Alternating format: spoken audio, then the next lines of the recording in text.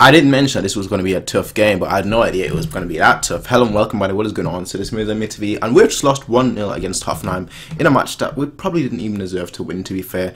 If you look at it from perspective from both halves separately, then first half they obviously deserved to win, and the second half you could say that we probably did deserve to win. But they were just a better team on this day, so that's that.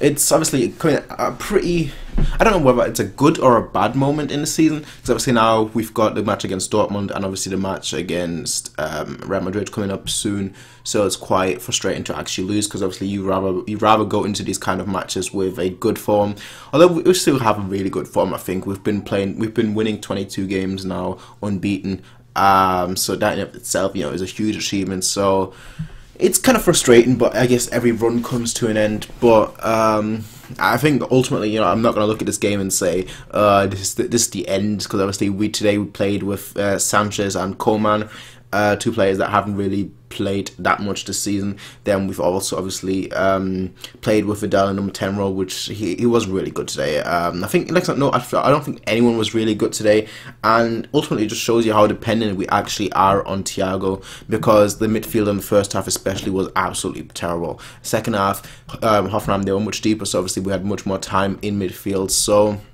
Thiago and Lahm, it just shows you how much we depend on them, and it's kind of except I don't think anyone really has a good game today. I thought probably our best player was Robin, just because every time he was on the ball he did try, and if you try, that's the least I can. That's better than doing nothing. So from that perspective, I do say that Robin was probably our best player. But they scored through Kramaric. Could have probably had 3 or 4 goals today, to be fair.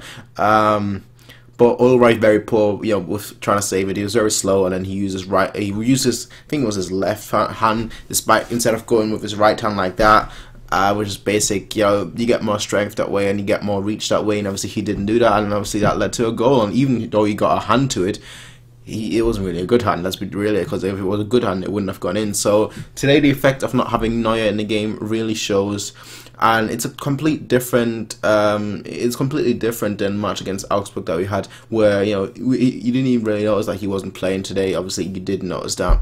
And yeah, it's a bit of a shame, like I said, that he actually conceded a goal, because now that obviously won't do well for his confidence. But Neuer is back soon, so that's that. Yeah, our defense today was actually pretty bad. Our defensive line, not our defense in itself, because I think our defense actually did well, but as a unit they played. I think they did well individually, not good, not great, just well. But I think as a unit they played very bad, because sometimes they wanted to play a high line, but sometimes they wanted to play an offside line, and it was 1 or 2 players just out of position. Then they tried to do something else, and 1 or 2 players totally out of position. So overall, I think our positioning today, our structure was probably our biggest weakness, and that's why we looked so bad against a team that was so well structured, because they were fantastic. They were fantastic, and it's not even because they pressed well. It's not even because we did anything bad to a degree, but it was just because we weren't really well set up. We weren't really, the players didn't really know where to be, where to receive the ball and where other players would be. And it's just kind of a lack of, I think our left side especially, that was probably our biggest weakness, our left side. You could actually tell that most of the attacks were through their right side and our left side, because our left side was pretty terrible, to be fair. I think the best player on our left side was obviously Alaba.